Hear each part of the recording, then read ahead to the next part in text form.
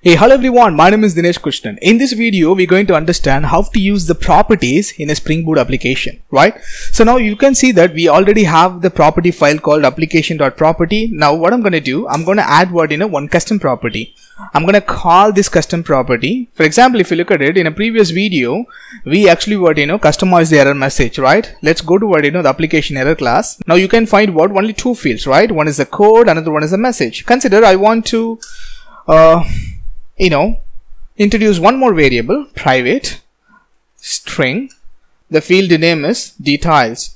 If the client wants to know more about the error, so they can visit the particular URL, they can get information, right? That's the understanding. So now what I have to do, let me generate the getAssign status, generate getAssign status. Okay, the getAssign status is generated. And now where we are actually constructing this application error, so we are constructing in the error handler class, right?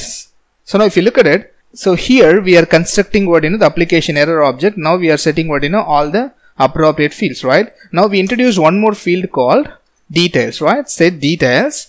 In the details, I want to pass the URL where customer can go to that URL and then they can see the appropriate API documentation, right? So I just want to configure that API documentation URL in the property file. I just want to use that URL into this error handler class. Let's see how to do that, right? So I'm going to name this property key is going to be API doc URL.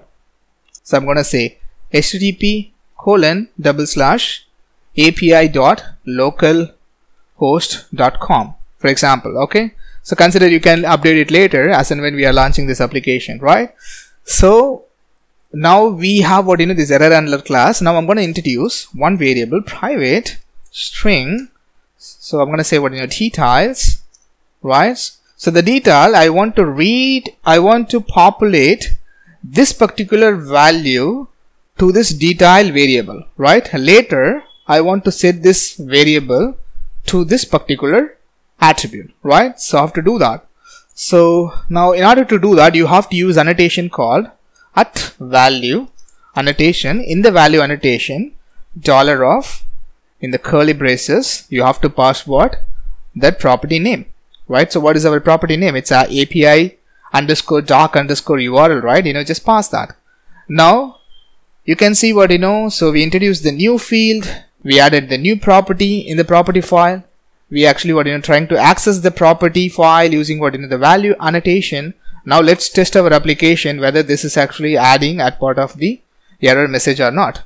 Here we go. Our application is started successfully. Now let me go to the Postman. So I'm gonna hit this particular URL. So I'm gonna get all the customer.